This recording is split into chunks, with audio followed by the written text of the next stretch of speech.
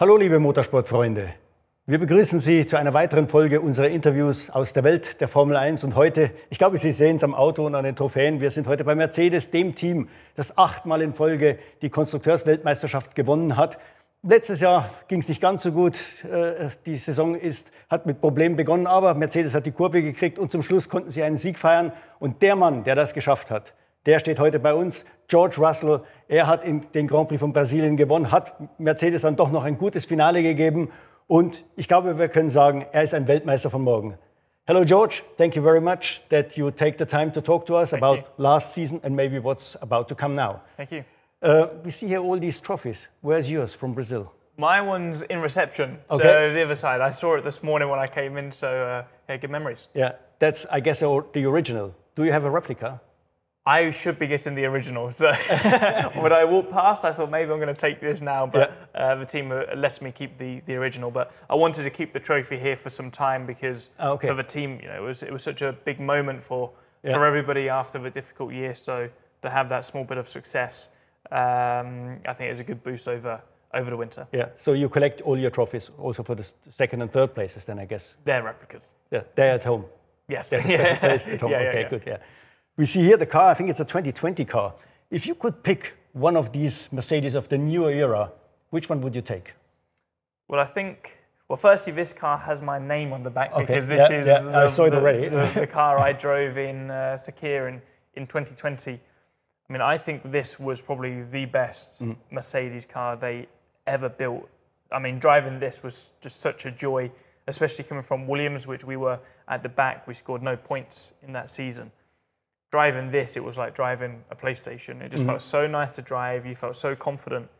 And I knew after 5 laps, I could push this car to the limit and I wasn't afraid of anything. Whereas when you're driving, you know, a Williams or a car at the back of a grid, the car's moving, you don't have the confidence to push. The brakes are a little bit more difficult.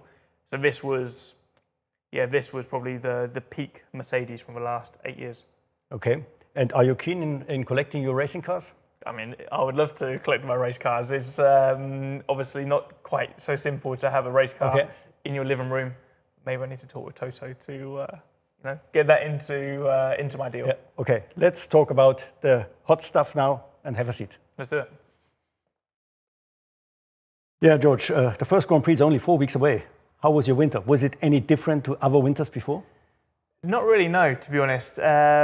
Just making sure I made the most of my time at home with my friends, with my family, and sort of recharging because I learned last year how intense this season is from when you start end of February until when you finish the end of November. Other than the small break we have in the middle, it is absolutely full gas. So, you know, I feel in a really good place mentally. I think that's also important. Everybody talks about, you know, being physically in the right place, which I also feel in a good place, but I think mentally is probably the best I've felt for a long time. But you had already some driving, I've heard. Yeah, already some driving. I did one Pirelli test in Paul-Ricard. So after 9 weeks out of the car, that was a shock to the system to drive again. I think, you know, these Formula 1 cars are so fast. The forces on the body, you know, my legs are sore, my back, my neck is very, very tired. It's been a couple of days ago and I'm still sore in my arms. So, you know, it takes time to get back into race fitness. And you told me before, it's very interesting, it was the fastest Paul-Ricard ever. Why was that? Well, it was well over 2 seconds quicker than the race weekend, and it was because it was so cold. So the tyres were not overheating. At the race weekend, I think it was 50 degrees track temperature. In the test, it was around 10 degrees. The air temperature was about 8 degrees, and in the race, I think it was 35. So you have more air density, which means more downforce. So it just felt like we were running high downforce anyway, but it felt like another level of downforce. So that was a fun experience. Yeah. I mean, you came from a team at the bottom of the field to a top team. And when we look at the timetable, let's say in Q1, the difference between a top team and the one on the bottom is 2.5 seconds. When you know both team sizes now, where are these 2 seconds? What is different in a top team to one at the bottom? There's not one individual thing that is the reason. It's I think the organisation and the structure from the very top has a big impact on how the workforce operates. These cars are so complex. It's like one big puzzle, and you need to make the perfect pieces, but the pieces also need to come together. And I think that's where the communication skills between all of the aero department, the simulator, the vehicle dynamics, the tyre group, the engine, it all needs to come together to work in perfect harmony. But Mercedes operates at such a high level, especially with Toto's leadership. It's an impressive outfit, and it's why I have confidence that even after a difficult year, this team will get back to the top step. I think you came pretty well prepared to Mercedes. It was not a completely new team to you. No. But after 1 year, has there been any surprises in the day-to-day, which you found out in the day-to-day business? Nothing substantial in terms of surprises, but constantly impressed at how high the level of engineering is here. It's really quite spectacular, and the people in the whole factory, they're operating at such a high level. That's been something that has taken some time for me to get used to, because we're talking about things I've never spoken about before or even seen before, and that's been an educational journey for me to try and improve the car, to learn how I can get more from the tools at my disposal. But no, it's a very impressive team, and but I feel like I'm at home. I feel like I've got such a good relationship with everybody, and excited for this second year together. If somebody has told you before last season that you will win your first Grand Prix, you will win a sprint, you will have a pole position, I think you had been 8 times on the podium, 275 points. Would you have taken it, or are you, because it's Mercedes, in a way disappointed that it was not more? I think if you offered me this before the season, I would have said no thanks. Because my goals and aspirations are much greater, and the goals and aspirations of this team are much greater than what we achieved last year. I believe in Mercedes, I believe in myself, and if you want to win a world championship, you need to be winning 10 or more races per season. But I'm not disappointed with the year we had. We had the car, we did, and you have to make the most of the tool that you have, and I think we did a very good job to maximise the points. We were very close to second in both championships, maybe with 1 or 2 slightly different results around maybe Silverstone or Singapore. We could have finished P2 in the Drivers' Championship, which, considering we had a car over 1 second off the pace at times, would have been pretty impressive. But, I'm still pleased with the performance we showed. In hindsight, was it maybe even better to have, at the beginning of this Mercedes period for you, to have a more difficult year, that the focus was more on will they fix the problems of the car, then, otherwise it would have been Lewis against you and everybody would have focused on that? I mean, you have to take a positive from every situation. I'm not going to sit here and say this was the year I wanted. I will sit here now saying it has grown me as a person, as a driver, for sure. But equally, if I was fighting for the World Championship, it would have also grown me as a person, as a driver. So, I sit here now, pleased with how things panned out, thinking it's going to have made me a better driver. But equally, if the car was 1 second faster or 1 second slower again, it would have been a similar view. So, I'm ready to fight now. I'm ready to chase that championship. Let's come to this car. Lewis said, with all his experience, he more or less felt from the first lap onwards something is wrong with it. How long did it take for you? Because you were used to cars which were probably even much worse than the one you drove last year. Well, I knew straight away it wasn't to the level that Mercedes are usually capable of. But equally, I knew it was a big regulation change. And at the end of the day, it's a relative game for everybody. Even Red Bull's car this season is maybe, 2 seconds slower than the year before. So that Red Bull car is not quick in terms of pure pace, but it was very, very quick. compared to everybody else.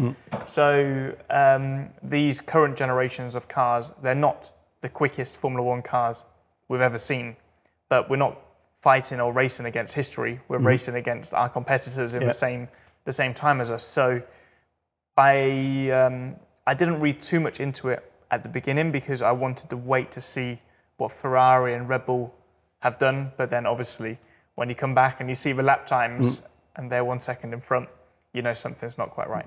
But is lap time the only, how shall I say, factor which you can compare, or are there some symptoms in the car where you say that is generally wrong? Lap time is a huge factor because it's quite psychological as well, because when we raced in Brazil and when we won in Brazil, the car wasn't substantially better than it was 2 or 3 weeks before in Austin or in Singapore when we weren't fighting for victory. But when the car doesn't feel quite right, but you're at the top of a timesheet, psychologically you think, okay, I know there's something to improve, but something must be right because we're fast. Yeah. But if the car is not feeling quite right and you're down the timesheet, you know this is definitely not right. Yeah. So your mind plays tricks with you, because at the end of the day, the lap time and the number of points you have is the only thing that matters. Yeah. Lewis said it was the most unpredictable car he's ever driven. He called it, I think, a rattlesnake at one stage. How was it for you? Was it also unpredictable? Yeah, it was very, very tricky to drive.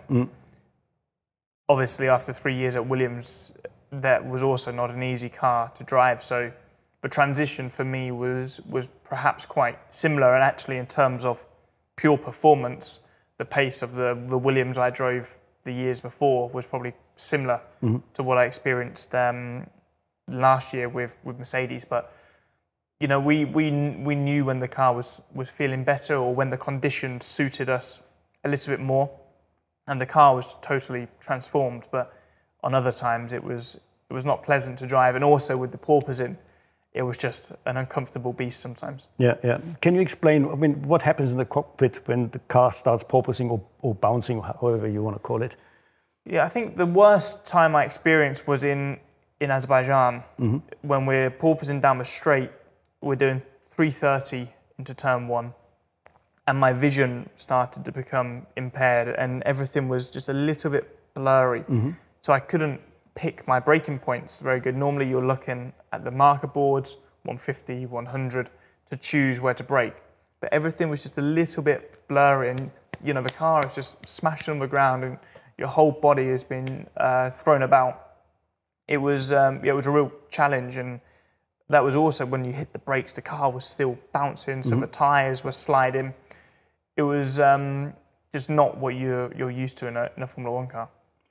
But even if you sort out the bouncing problem or porpoising problem, these cars will always be very stiff, because that's in the nature of these ground effect cars. Yeah. What does it do physically to the driver compared to the cars before? Yeah, I mean, it's not as pleasant to drive, and it's definitely more fatiguing. If you're on a perfectly calm, more of a comfort drive on the highway, let's say, compared to a car that's super stiff, you feel every single bump. And that's the same for us. I think in Monaco, we really felt how stiff the car was, and you felt every single bump. The car was reacting very differently compared to the previous year's car, where you would hit a curb or a bump and it would ride over it quite nice. Now you sort of ricochet off these bumps. So it's a challenge. It's something we need to work around, but it's the same for everybody. Unpredictable cars obviously comes also with a lack of confidence sometimes from the driver. How much lap time is lack of confidence in the cockpit? Yeah, I think sometimes it's something we talk about a lot. It could be 1/10, it could be 1 second, depending on the severity of how bad the car is, but also depending on the circuit. If you're in a circuit, for example, as Paul-Ricard, lots of runoff. If you go wide or you spin, you won't be in the wall. If the car's difficult, you have a bit more confidence to push. But if you're in Monaco or Singapore and the car is difficult, you might lose 2 seconds, because you can't attack the corners, and you know one small mistake, you're in the wall and game over. So there's so many different factors at play. Yeah. I mean, the season was a little bit back and forth. There were moments we all thought, and probably you also thought, oh, that's the breakthrough. And then it was a setback. And then again, breakthrough, setback. How difficult was that to handle? Yeah, that was definitely quite challenging psychologically for the whole team, because we felt like we were taking a step forward, that we understood some things, and then we got kicked back down to earth. And it was only maybe around Zandvoort time that we truly understood why we were having such a yo-yo in performance. I think that was very important for our understanding and important for next year. So I think it's an experience of life as well. You need to go through these challenges. You need to learn. And there's no shortcut to finding more performance or more success. You need to learn, you need to live, you need to experience, and then you can build from there. How important is it for you as a driver to understand really the background, why something like this happens? Or are you just saying, okay, fix it, and once it's fixed, I tell you? We don't need to be an engineer, is the fact, because we're a racing driver. Our job is to drive the car fast, but to give the feedback. And this is when we work quite a lot with the engineers. I would drive a corner and I said, the car is reacting like this at this specific point, and I would show exactly in the data where it is, and then they would start to analyze why that was the problem. We'd make some changes, and then I can feed back again if we've improved or not. But as I said, I don't need to be the technical engineer to resolve these problems. My job is to drive fast, be consistent, and give the good feedback, and try and point slightly in which direction we need to take. If this is better, it might feel better, but is it faster? And that's what it comes back to, lap time again. Okay, and then we came to Brazil and everything worked there. Do you have an explanation why just there? Why just this one race? Because you won square and fair, you have to say. There was no were no gifts from others. Yeah, I think we brought some upgrades to Austin. The car was slowly improving throughout the whole season. And I think from Austin until the end of the season, the only two circuits that suited our car was Brazil and Mexico. And I believe we could have won in Mexico. I think I made a poor start, but I think if tire choice was maybe not the best. Tire choice was not correct. And I think if we made the right tire choice, started on the medium and go into soft, I think we could have won this race. So Mexico and Brazil suited our car. High downforce was suiting our car better, and they're not circuits that have a lot of long straights. There's a lot of corners. Obviously, Mexico has a long straight, but there's another change here that with the high altitude, there's less drag. We were losing a lot of speed in the straight because of the drag of the car compared to Red Bull. And in Brazil and Mexico, with the altitude, that affected us less. So we basically gained maybe 3 tenths just because of the atmosphere and the conditions. So that was also a factor. In Brazil, you had this great fight with Max in the sprint for 5 or 6 laps, back and forth, and really close racing. Would that fight have been possible with the old cars? Over such a length? Yeah, it's difficult because for sure the following has been improved a lot this year with the new cars, but equally the slipstream has been less. So you need to have that slipstream to catch in the straight to fight. Honestly, I couldn't give you an answer on this. Okay. You drove with you have the teammate which is probably the most difficult to beat. Lewis won 7 World Championships. Normally, when you look back in history, when a young lion comes in with a superstar into one team, that is asking sometimes for trouble. But it was very quiet. Why was that? Well, I think probably going back to the management of Toto, I think he was very clear from the beginning what he expected from one another. But also, I think Lewis and I have a good relationship. I think when you've maybe looked in the past, maybe there's been a slightly closer age gap between the two, and there's been people fighting for, let's say, that top spot within the team. But with Lewis and I, there's no top spot. We're both on an equal playing field, and Lewis is on the latter phase of his career. I'm at the start of my career, so we're just at very different points. He's had all of the success. He has nothing more to prove, and I'm obviously young. I'm here just to try and win races, and I think we're trying to help one another. We're on this journey, improving the car, trying to get Mercedes back to the top. So yeah, it's just a very different dynamic to let's say Lewis and Fernando in the past, or I don't know, Sebastian and Mark, or I can't think of other Prost and Senna. Two people similar age battling together. So yeah, hopefully it continues.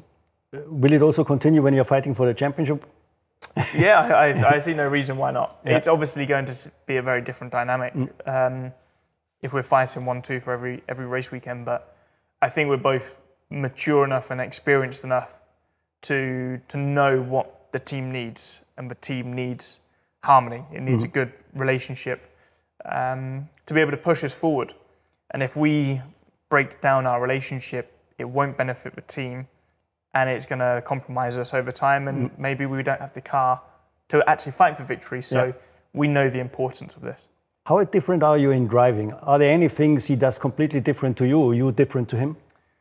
Yeah, I think there's a few little differences, nothing too substantial. I think Lewis has always been very strong in braking. I think he's always been very late on the brakes, pushing the entries quite a lot,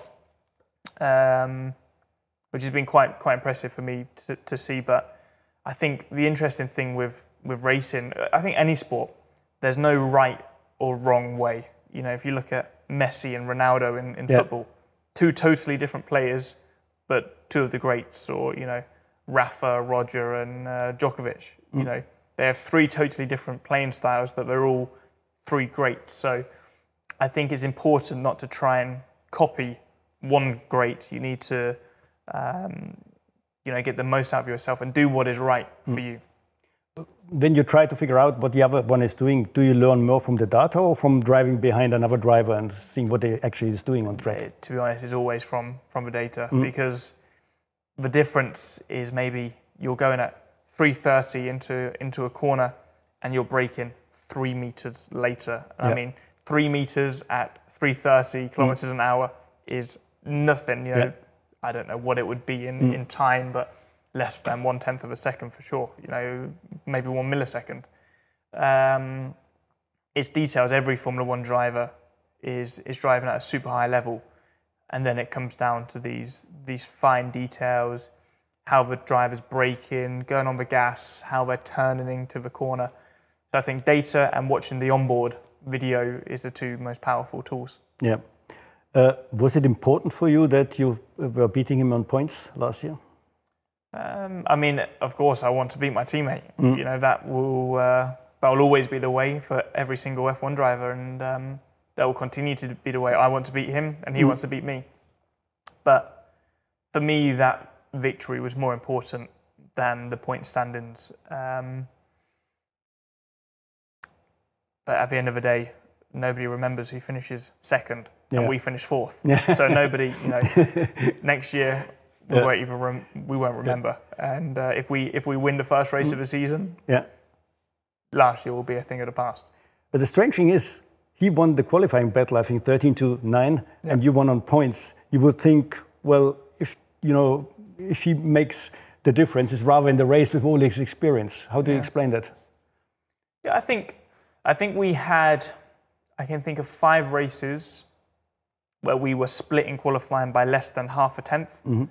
And I think on every occasion except one, he was ahead.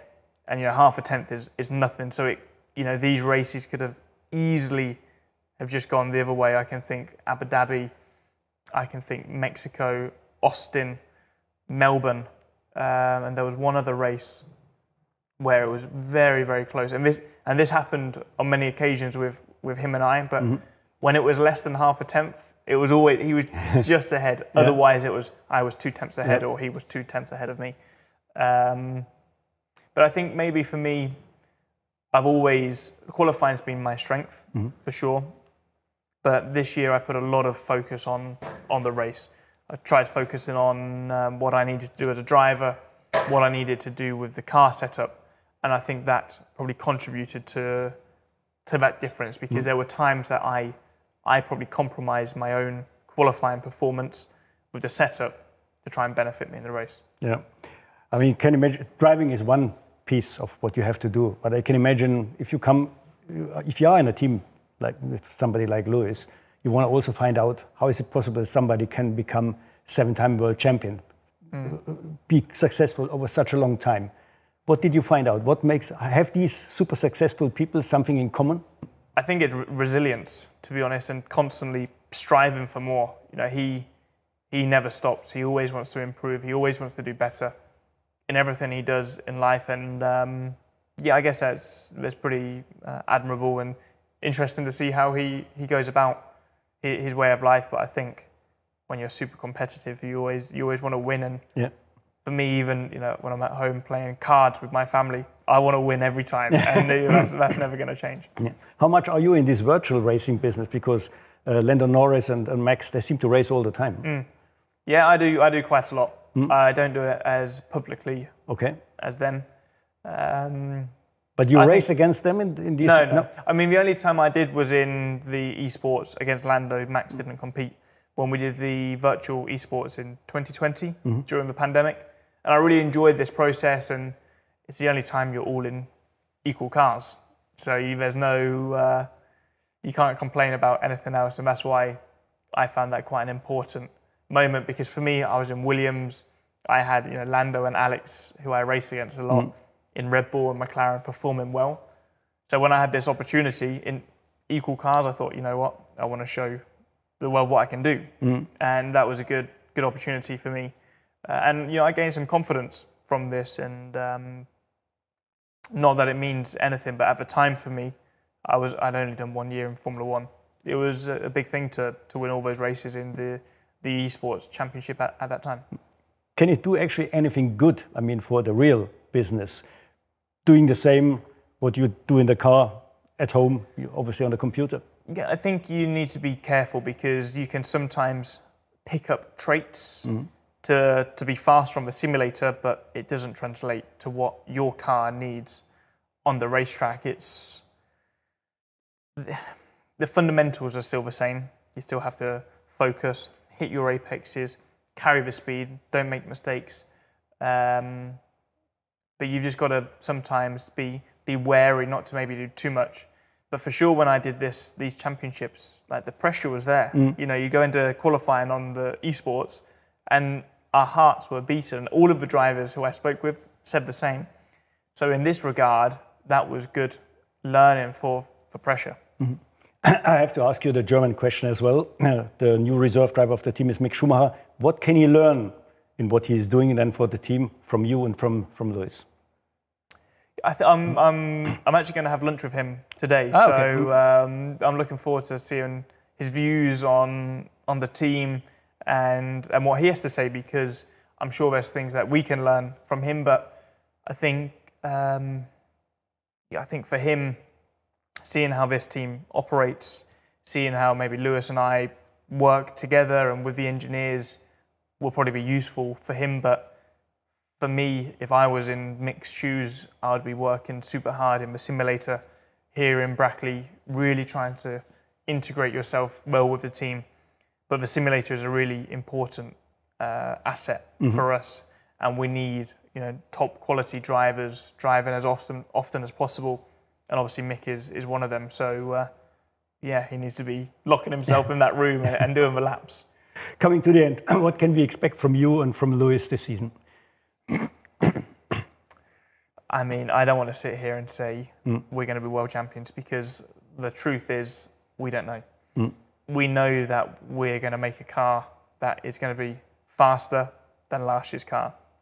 I'm confident in that, a car that's better to drive, an engine that might be more resilient and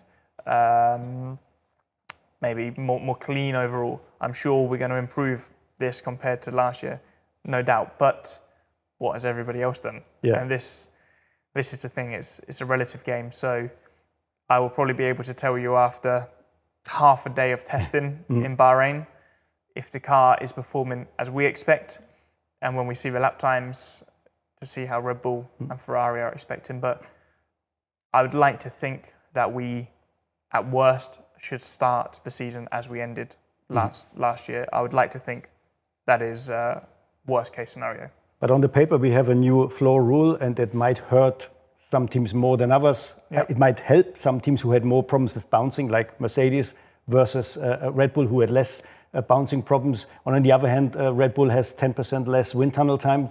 Can that be a factor? Yeah, I think it can definitely be a factor, but the benefit Red Bull has is they started from such a high level and they had the foundations there. And often we're using, our wind tunnel time to find answers. Is this the direction we need to go, or is that the direction we need to go? Whereas I think Red Bull, because they were on the right track from the beginning, they're not problem solving, they're just adding performance. So even though it sounds like we have a lot more wind tunnel time, because they were on the right tracks from the beginning, I don't think it's going to hurt them as much as it seems on paper, because actually we probably use that extra 10% on trying to solve our problems, of which Red Bull had already solved. And finally, do you think the field will be closer this year because people have learned from the first year with this new generation of cars? I mean, I'd like to think so. It's generally a trend over time that the field becomes closer. I don't think there'll be any substantial changes.